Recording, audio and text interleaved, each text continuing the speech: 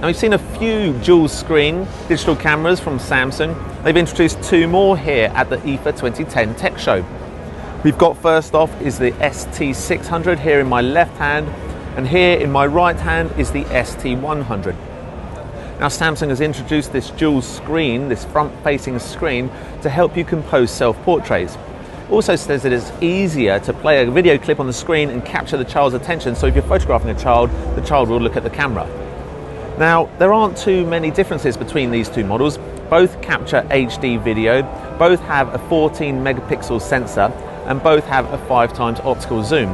But the ST600 here in my left hand, that zoom begins at 27 millimeters, so you get a really wide angle. The zoom on the ST100, however, starts at around 32 millimeters, so you don't get as much of the view in.